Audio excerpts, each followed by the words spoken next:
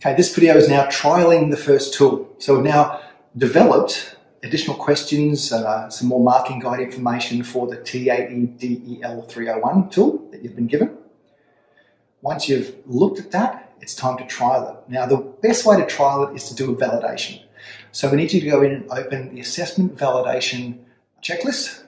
And that asks a lot of questions. There's a cover page where you write the tool that you're looking at, you write your name and the name of the other people who are going to be involved. I'll come back to that.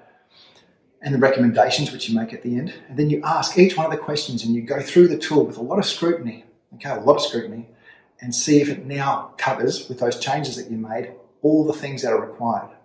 You may still want to make some other recommendations about maybe the observations or the way it could be carried out differently. Okay, so this is a trial of it, and you're trialing it by validation.